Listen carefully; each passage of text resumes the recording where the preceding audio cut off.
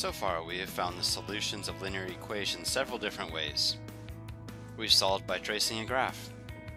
Here we're going to solve for x when y is 3. So in the equation, we will replace y with 3.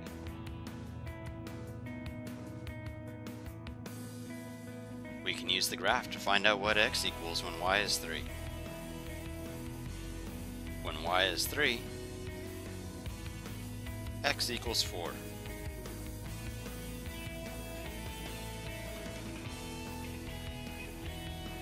We've solved by looking at a table. We'll use this table to solve for x when y is equal to -7. Let's first look for a pattern in the y column.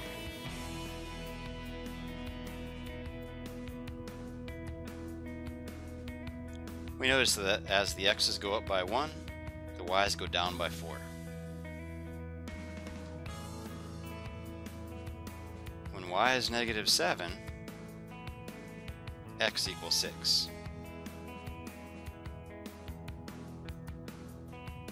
And we've solved with an undo table. We'll start by pretending to plug in a number for x and imagine what we would do to that number. If we plugged in a number for x, the first thing we would do is add 3. Then we would multiply by 4.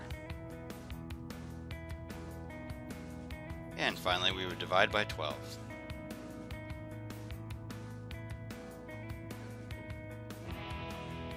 To undo the divide by 12, we multiply by 12. To undo times 4, we divide by 4. To undo plus 3, we subtract 3. We're looking for a number x so that when we add 3, multiply by 4, and then divide by 12, we end up getting 3. So we want the result to be 3. To solve for x, we work our way up the undo table. 3 times 12 equals 36.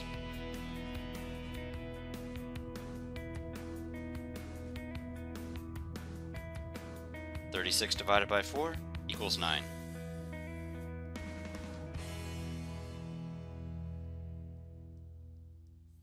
(9 minus 3 equals 6. We can check that answer by plugging 6 back into the equation.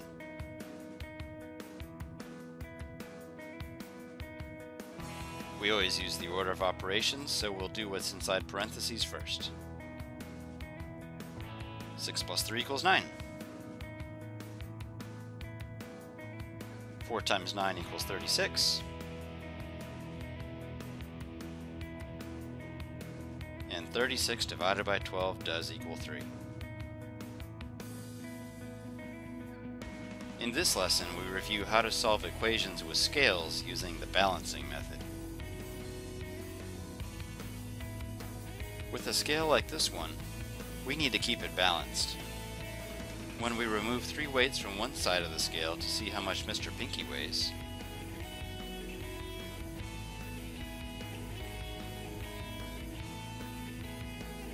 the scale becomes unbalanced, until we remove 3 weights from the other side also.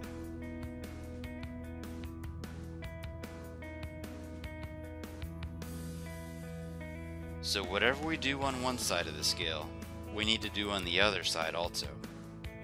Otherwise, things get out of balance. By keeping the scale balanced, we figured out that Mr. Pinky must weigh the same as 6 boxes. This scale models the equation 2x plus -6 equals -10.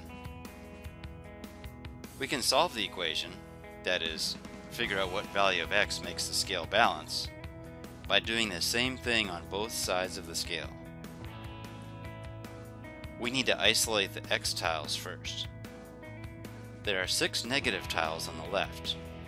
To remove these negative tiles, we'll place a positive tile on each one.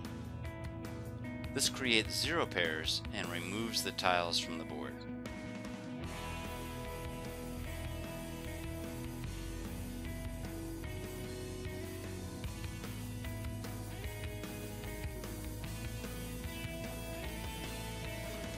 To keep the scale balanced, we have to do the same thing on the other side of the scale.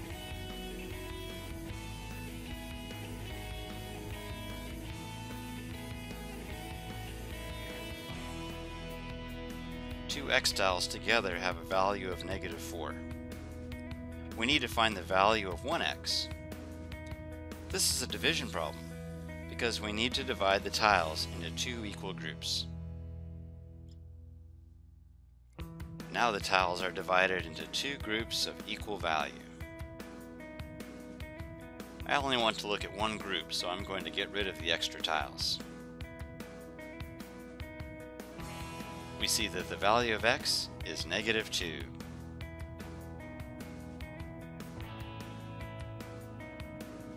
In the previous example, we canceled or removed each negative tile with a positive tile. When solving equations, we use this same idea. When we add any number to its opposite, we get 0. Here are some examples.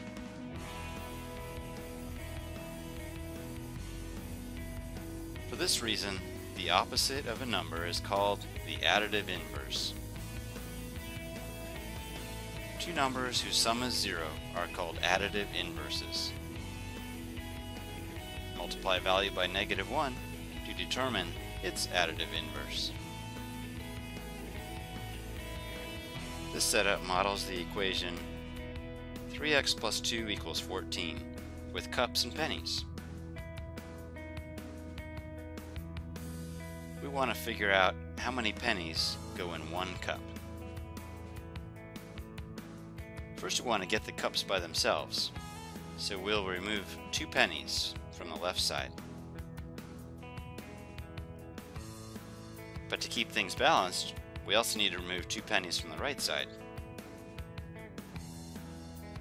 So we just remove 2 pennies from each side. We don't care how many pennies go in 3 cups, we want to know how many pennies go in just 1 cup. So we'll divide each side into 3 groups. After simplifying, we see that 1 cup equals 4 pennies.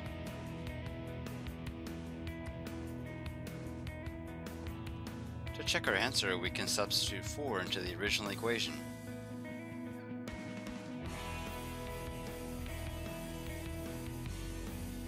+12 + 2 equals 14.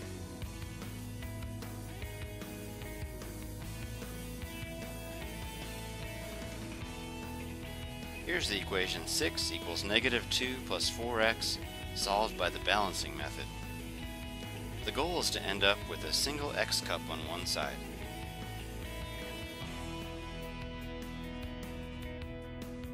One way to get rid of something on one side is to add its opposite to both sides. So in this problem, we add 2 to both sides.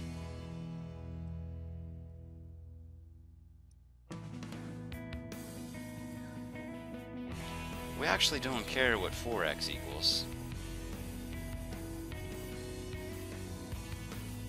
We want to know what 1x equals. So we divide both sides into 4 groups and see that each cup must have 2 in it. Let's check to make sure x equals 2 works in the original equation. To make sure it works, we just replace x with 2.